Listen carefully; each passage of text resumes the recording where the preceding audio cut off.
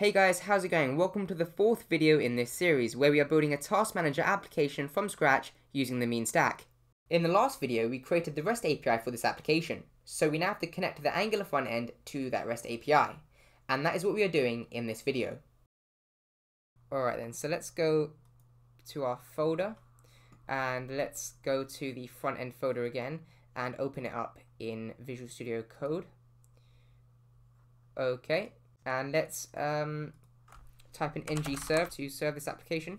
Okay, so once that's up and running, we can go to localhost 4200. Okay, so now let's hook this up to our API. So we want to be able to show all of the lists in our database here and all of the tasks corresponding to a selected list in this view here. But let's start off with the new list button and creating a new list. Let's start off with that.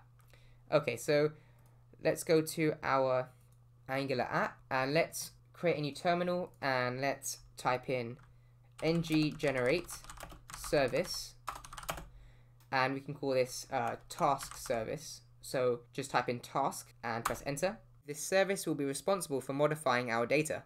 So let's go to task.service.ts and let's create a few methods. So first one would be create list, and that will require the list title. So the title will have to be passed in here of type string.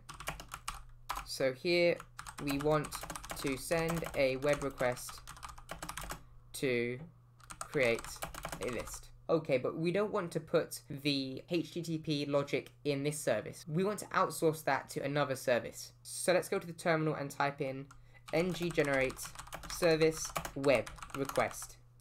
So we are creating a new service called web request service, which will handle all of the web request logic. So let's open that up and let's import the HTTP client. Within the constructor, we can type in private HTTP client or HTTP of type HTTP client, and actually that's the wrong import, so let's delete that and let's get the right import.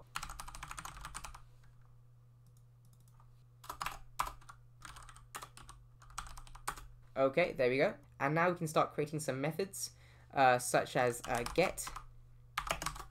Okay, so we've got this get method here, and actually first thing I want to do is create a property in this class, which will be a read-only property. So read-only root underscore URL, and in the constructor I'm going to set this. So this dot root URL is equal to HTTP localhost 3000, and the get method will take in a URI of type string, and it will do this.http.get, and here we'll use a template string using the backtick, and we'll do this.root URL slash the URI passed in to the method, and there we go. That's what we want to do, and we want to return this. We want to return the observable that this returns. We want to do the same thing with post.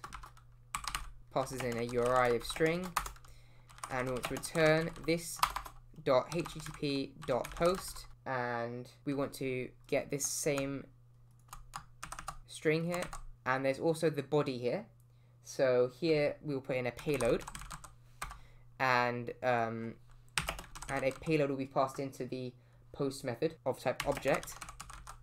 There we go. And for patch, the same thing will happen for patch, so we can copy and paste this post this to patch and change the name to patch. There we go, that's exactly the same. And finally we can do delete, which will just have a URI of type string, and we can return this.http.delete with the URL, which we can copy and paste from here. There we go. So that's our web request service done. It's simply to wrap all of our request methods to make it a bit neater and provide the root URL as a constant here and then use it in the requests. and then just return the observables that these HTTP methods return. Okay, so now we can go back to the task service. We actually have to inject it into this service. So we will do private service of type web request service and import that. And here we can do this.webRequestService.post and pass in the URI, which will be /list to create the list. And now we have the payload, and the payload will just be an object with title. Okay, there we go. So save that. Okay, and now we can actually test this out and see if this works. So let's go to task view component.html, and let's find the new list button, which is here. And we can actually put an event handler for the click event and set that equal to create new list. And let's go to the component class and let's create that method, create new list. And we're going to need the title here, so the title is going to be needed. But currently we don't have a method of getting the user to input a title. So for now we will just be testing this, and we'll be using a test title, and we won't be requiring the user to enter anything. So remove that. Let's first inject the service. So private task service of type task service. Okay, so now we can go to the create new list method, and we can use this task service to create a list. So we can do this.taskservice.createList, pass in the title, and we can call this testing. And now we can do .subscribe.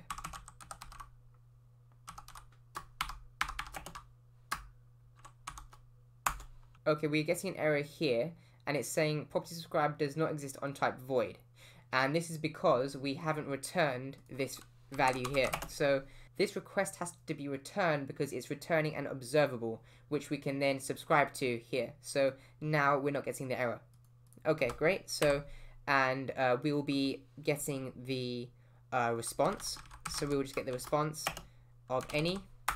And let's just show an alert.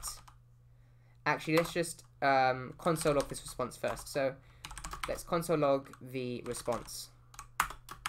And let's see what happens. So let's save this, and let's save the task service. And we can now go to our app, and we're getting an error.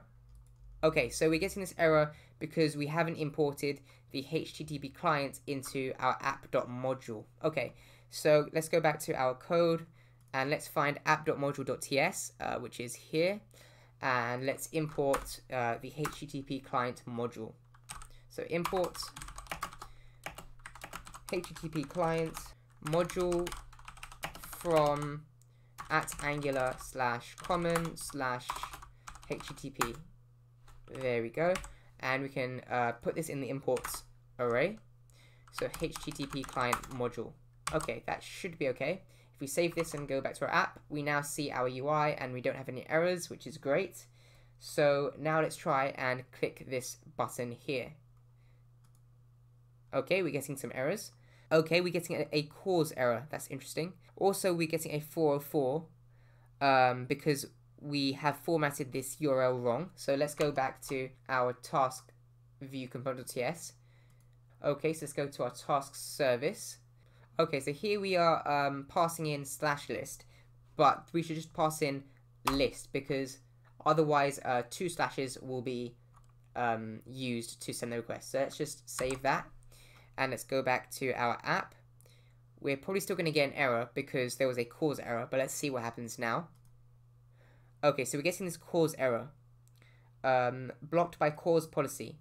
And now to fix this, what we can do is we can just go to the API code here in app.js, and we can create some middleware that is able to append some cause headers to our responses. So let's do that here. And actually there's a good site for this. It's called enable-cause.org /server.html, and we can click on express.js, and we can copy and paste this code here, which will basically just set some cause headers on our responses. So let's copy this, and let's go back to our app, and let's paste it in here. And let's just make a comment here. Okay, so now we've done that. Now let's see if we still get the error when we go back to our app. Let's refresh this and click on new list. Okay, we're still getting this. Okay, so here is the issue. So we're requesting /list when the root is actually /lists. So let's go back to our Angular code and we can just put the S in here. So now we have lists, save that, and this should now work. So if we press the new list button, there we go. We now get this document back with the title of testing, which is great. And we can go to Postman and just confirm that this is working by doing get localhost 3000 /lists, and hopefully there should be 2 documents in this array. So let's send, and there we go. So now we have 2 documents in our database. Okay, so let's try this again. Let's try and create a new list again. And we're getting back another document. Great, let's go and do the get request. And we now have 3 documents in our database. So the new list button is working. We just have to make it so that the user can input a title and it creates a list with that title. Okay, so now let's work on that next.